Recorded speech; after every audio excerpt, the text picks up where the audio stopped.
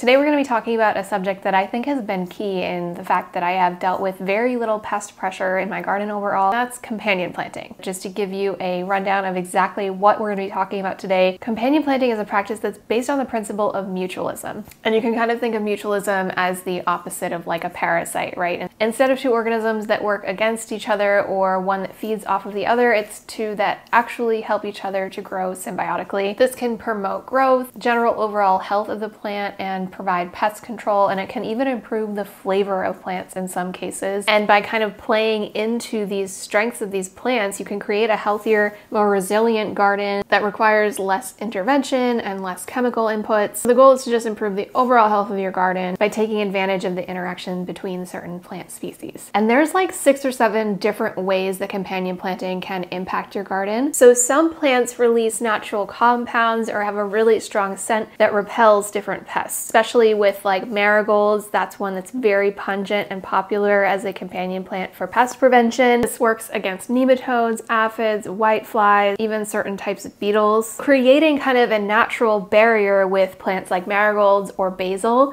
Basil is a great one for companion planting with tomatoes because not only does it improve the flavor of your tomatoes, but it can actually help to repel tomato pests like hornworms and whiteflies. This actually came up in a conversation with one of you recently. I had just been talking about overwintering my carrots, and you said that you had major problems with carrot flies on your plants, and I realized I've never dealt with this before, and it's because I'm planting very aromatic plants like leeks and chives around those carrots, and naturally that's just kept them from appearing at all. I also plant a lot of calendula and yarrow in my garden, and both of those are known to attract a wide range of predatory insects which can feed on the pests that you don't want in your garden. They'll attract ladybugs and parasitic wasps. These are things that I just naturally incorporate into my gardens and don't keep in a separate herb garden for the express purpose of supporting the plants that I want to grow. Another way that companion planting can help your garden is in terms of soil health. And there's kind of 2 different paths that they can do this by. One of these is by having a really long, deep taproot. This can loosen compacted soil, and it can also mine minerals from lower down than your vegetable plant's roots can reach,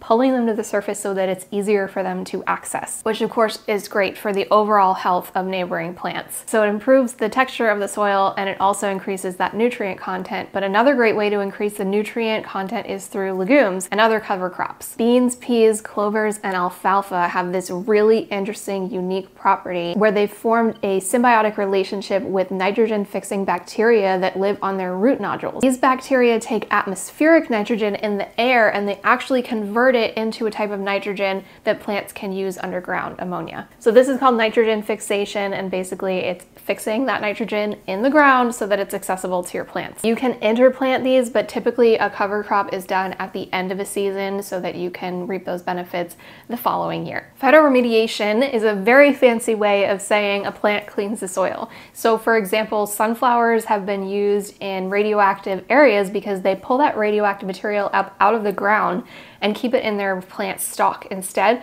So it's a great way to clean soil in areas where there's heavy metal contamination, lead, arsenic, or those radioactive isotopes. Probably my favorite companion plants are dynamic accumulators. This is a plant that particularly mines those minerals from the soil, and then after that plant decomposes in place, it returns the minerals to the soil at a level that's much more accessible to plants with shallower root systems. Comfrey in particular is really high in potassium, calcium, and phosphorus, so when that dies back, all those minerals return to the soil in a much more accessible form for the plants. So all of this is about improving soil structure and fertility over time. Probably the most common way that you'll hear companion planting talked about is in terms of space utilization. A great example of this is using a really tall, sturdy plant like a sunflower or corn as a trellis for a vining trailing plant like cucumbers, squash, or even tomatoes. This allows us to maximize the vertical space in the garden that might otherwise be totally unused. This layering approach can also be used with plants that don't necessarily vine upward,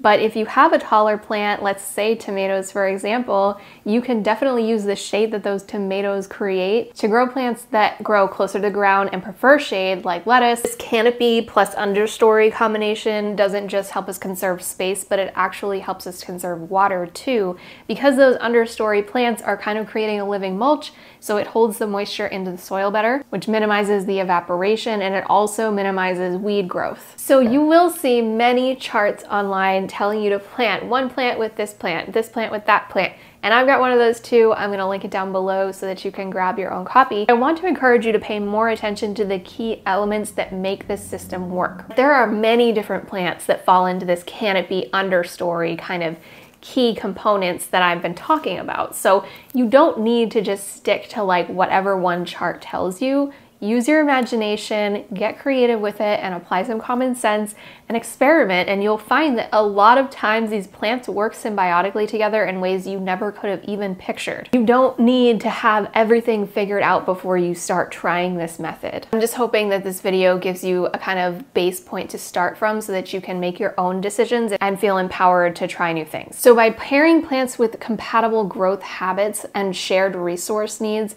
you can really maximize this space, especially when it comes to succession planting. Another great example of this is in my garden beds, I have probably 200 cloves of garlic growing, and that's a lot of space to take up in my garden. But you can plant other things in between your garlic plants as long as they have a shallow root structure. So where we've got something with a really deep root structure, we want to make sure that whatever we're interplanting with that garlic has a shallow root structure that's not going to choke it out. And so I typically do something like herbs. I've got chamomile, I've got calendula growing in with my garlic this year, and these do great together without overcrowding or stunting growth. If you're interested in the soil health element of it, interplanting beans with something that's a heavy feeder like corn and squash is going to give you better results while maintaining that space utilization that we've been talking about. This comes into play a lot with the Three Sisters method, which is interplanting corn, squash, and beans together. Another great way that you can utilize companion planting to increase yield is by pairing plants that require cross-pollination. So of course, bees and other pollinators are attracted to a very diverse amount of flowers. So anytime you can be incorporating those native plants that are flowering into your garden, it's going to help benefit your veggies too, especially for crops like tomatoes, peppers, and cucumbers. A few of my favorites to incorporate for cross-pollination are lavender, borage, sunflowers, cosmos, and bee balm. They're all known for their prolific blooms, and you will always see tons of pollinators on all of these plants. I will leave you with one word of warning, and that is that some plants really do not get along. This can be due to competition for resources, but it can also be due to the fact that those plants release compounds that are allelopathic, which means they are inhibiting the growth of other plants. Now, this is something that's way more common in weeds and invasive species than within the family of vegetable plants that you're most likely growing, but it's something to keep in mind. Many plant combinations offer synergistic benefits, but it's important to realize that not all of them are going to have positive outcomes. A really common example of this is black walnuts. They release a compound into the soil that inhibits the growth of many vegetable plants, including tomatoes, peppers, and potatoes. So if you end up planting your vegetables next to a black walnut tree, you're going to notice stunted growth, yellowing leaves, and just overall poor yield. Planting certain combinations of plants together can also increase the likelihood of disease is spreading. This is especially true in the case of tomatoes and potatoes. Planting those close together can create a breeding ground for potato blight. Because those plants are in the same family and they share the same diseases, it's better to give them a little bit more space. All right, friends, that's all that I have for you today on companion planting. Make sure you grab the chart that I'm going to link down below. Thank you so much for gardening with me, and happy growing.